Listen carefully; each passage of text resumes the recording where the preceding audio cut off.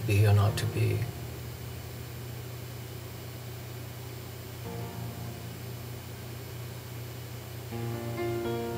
That is the question.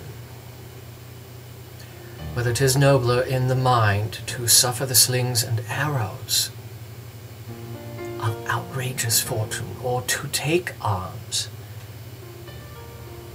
against a sea of troubles, and by opposing end them to die, to sleep no more. And by a sleep we say to end the heartache and the thousand natural shocks. That flesh is heir to, 'tis a consummation, devoutly to be wished, to die, to sleep,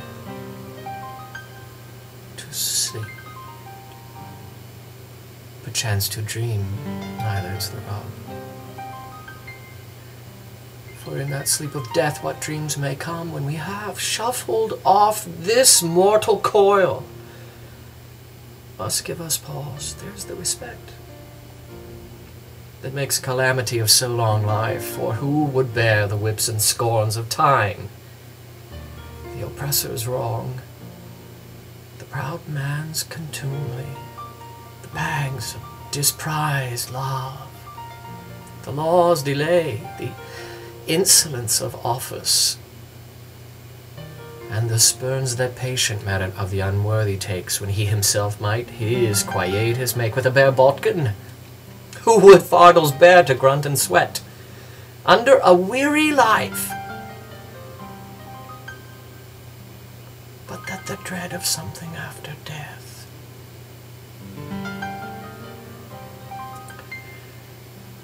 The undiscovered country, from whose bourne no traveller returns,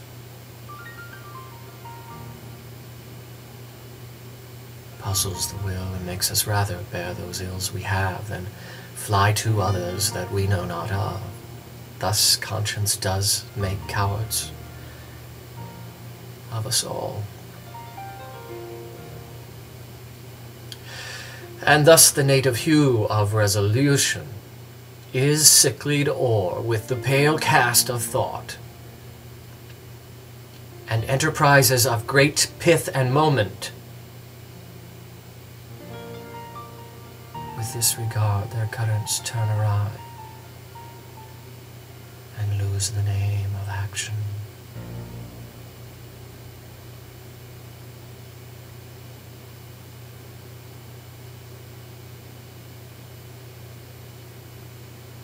Soft tune now.